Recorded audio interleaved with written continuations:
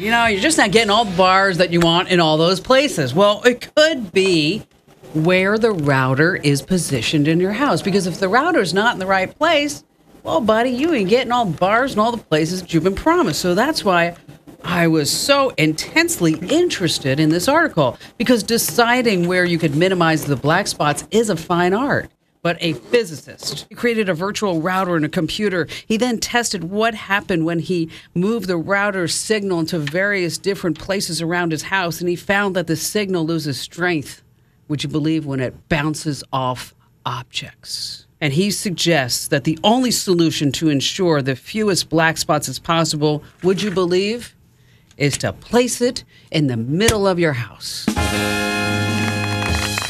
Oh my God. Perhaps he should have commissioned $1 million study. I just want to know, where do I go to get my doctorate in the obvious? I mean, we've been saying put it in the middle of the house.